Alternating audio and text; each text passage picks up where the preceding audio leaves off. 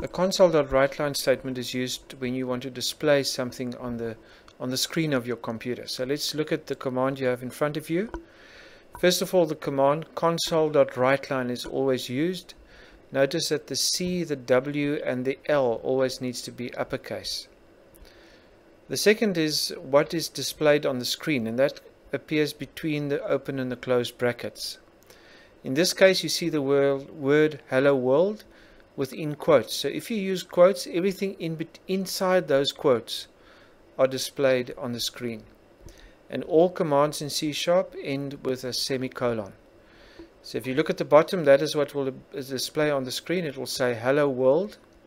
Because you're using the WriteLine statement, notice that the cursor jumps to the next line, ready to display something on the next line. Now we have two WriteLine statements below each other, and the one says 1 within quotes and the other one 2 within quotes. Because they're WriteLine statements, the 1 and the 2 are displayed below each other on the screen. In this case, the first command is just the write statement. Notice there's no WriteLine. When it's the write statement, the cursor does not jump to the next line. So in this case, the 2 follows directly after the 1 on the same line, and then the second command has a line which takes the cursor to the next line. In this WriteLine statement, there are 3 spaces before the A but within the quotes.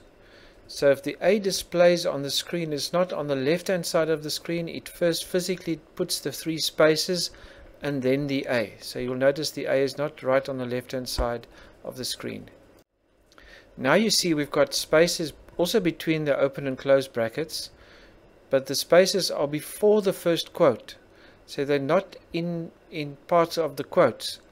In this case, those spaces are ignored by the WriteLine statement, and the A is right on the left hand side of the screen. So it ignores spaces that are not between quotes. What I want to show now is something else that one could display. We'll get more into the actual arithmetic of programming, but it should be clear to you that we're adding 7 and 10, and that sum has the value of 17. Let's focus on the WriteLine statement. In this case, between the brackets, we've got the word sum, which is a variable, but it does not have quotes around it. When you don't have quotes around the word inside the brackets, it means you want to print the value of that word. In this case, the value of the variable sum.